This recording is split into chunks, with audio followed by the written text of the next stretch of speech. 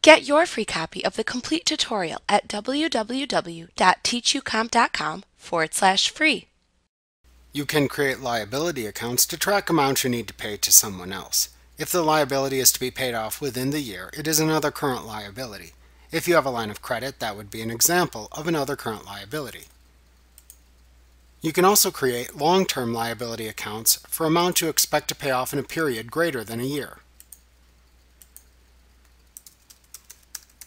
For example, when you purchase a fixed asset like a vehicle, you typically incur a long-term liability like an auto loan. When you make payments on liabilities, note that the total amount due will often be attributed partially to the liability account, reducing the amount owed, and partially to interest expense.